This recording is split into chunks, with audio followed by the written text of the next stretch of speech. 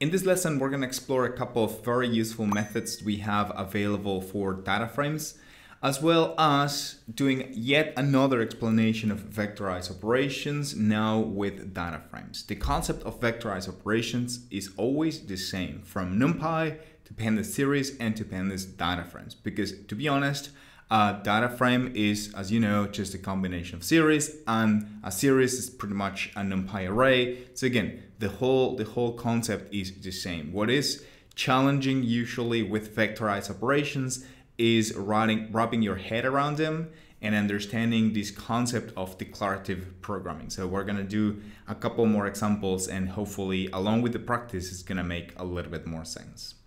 So to get started, let's see two very useful methods to quickly explore things in your data frames. And this also applies to series, by the way. So for example, given our data frame, you can, in this case, the continent column is what we call usually a categorical column. We actually have lessons about categorical types and the analysis of categorical types in depth. But for now, you can probably see that this is a categorical column. The values that are part of continent are America, Europe, Asia, and a couple of continents we have. It's a limited set. So you can see what are those values that are part of this column, all those unique values. So it doesn't matter if this continent column has 1 million elements, you're gonna have here just a summary of all the unique occurrences of them. So you can quickly spot what are the available values here. This is gonna be very useful when we start doing data cleaning later. A similar method is the value count one. And what it's gonna do, it's gonna give you, again, the unique values, but it's also give you a summary of how many occurrences of those values you have. Usually, personally, I usually use value counts more often because it's good to have an idea of how many you have. Again, we will be using this in data cleaning. So if you have here, you might find a continent that it's invalid, so you're gonna clearly see it, and you will also have a proportion of how many you have in there. It's sometimes it's common to use this divided by the total, for example, divided by the total shape of the data set. So you have an idea of the proportion aside from the absolute value. Now we have close to 60%. We know that 60% of our values are of type Europe. This, by the way, is a vectorized operation, even if it doesn't look so. Value counts is returning a new series, and we are dividing it by the total length of our data frame. Head and tail, a couple others we've seen. We don't have to get into much detail with it. And now we have a couple more vectorized operations. So given, for example, the population column, let me put this here, we will be able to just multiply everything to do any mathematical operation that we want with these columns. Again, conceptually speaking, this is nothing related to data frames. This is pretty much the same thing we did in our series lecture, because df@population is a series, and we can again do pretty much express any mathematical operation that we want. But it also works, of course, with data frames. So in this case, we have an entire data frame. We can, for example, in this case, multiply it by 1 million, and everything is multiplied by 1 million. And of course, remember, we are receiving a new data frame. It's not modifying the original one. We're just receiving a new copy here that if we want to keep using it, we should probably store it as an intermediate variable.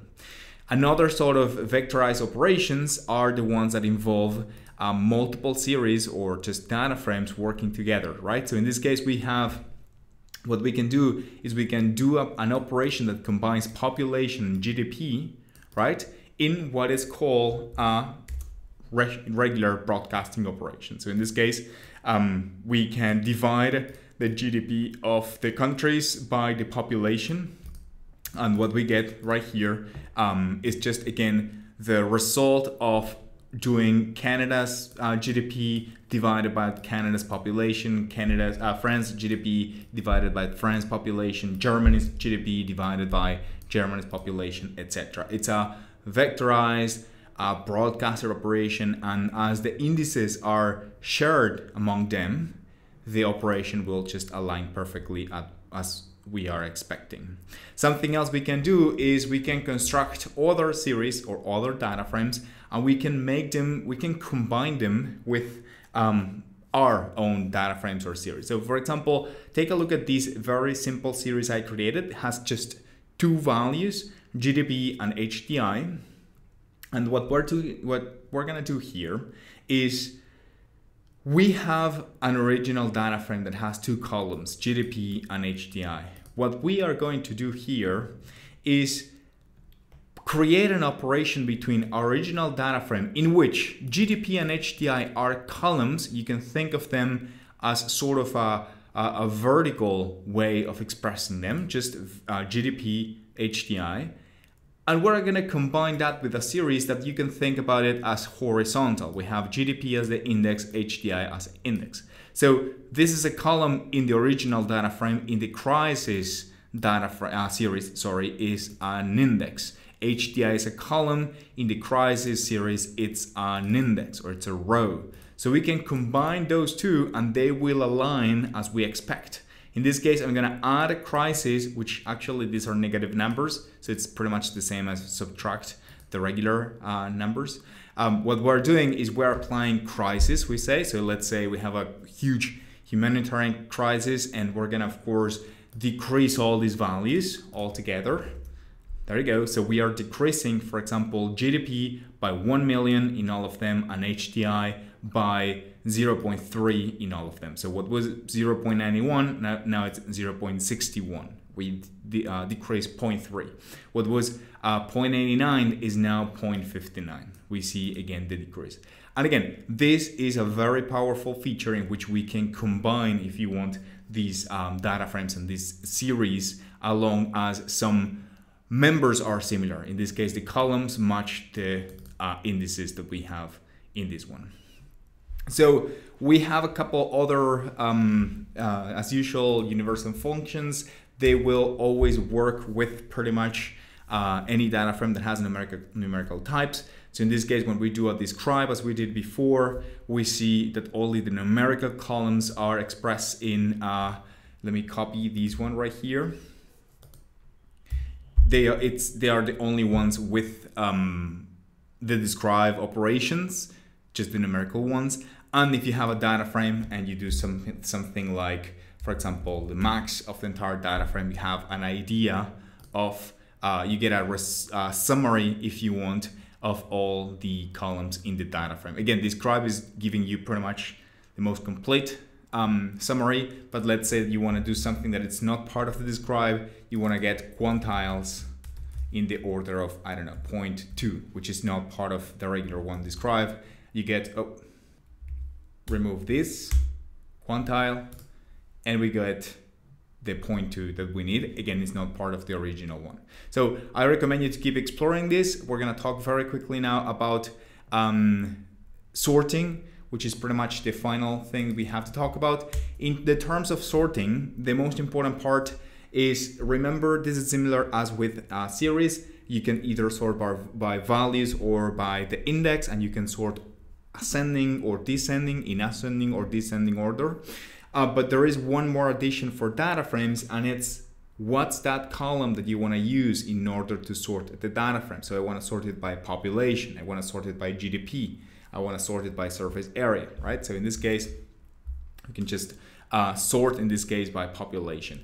What you receive here, or what you can pass here, is actually a list of values. So if there was a tie here, which it isn't, but let's say the two countries, they have the same population, the second parameter it's gonna be used for sorting is gonna be by GDP. Okay, so again, if you have a repetition here, a duplicated value, it's gonna use GDP for that. Again, changing the order, if it's ascending or descending, is simple. We just need to use the ascending parameter to either true or false. And remember finally that all these operations are immutable. This is our original data frame. If you want to make an actual change to it, you will have to pass a parameter in place, And remember that this thing doesn't return a value. So again, let me show you once again the previous example. We did sort by population on ascending false mode, basically descending. So United States was at the top. The result was a new data frame. We did get a result. We could have sorted df here. I could have stored this here and use it. But the original one is not modified. So this one is still unmodified. If I make the same change here, population descending, and I do an in place true, there is nothing returns none, but from now on, the data frame will actually be affected, and this is gonna be changed. The sort index operation works in the same way, and we have finally a new one, or an important one, which is the reindex method that will let you pretty much set the index in whatever order you prefer. That is pretty much about it. Again, all the concepts we've seen in this lesson, they are pretty much the same as we saw with Pandas series. From now on, it's gonna be pretty much an equivalent thing to say I'm working with a data frame column or a series. The operations will be the same.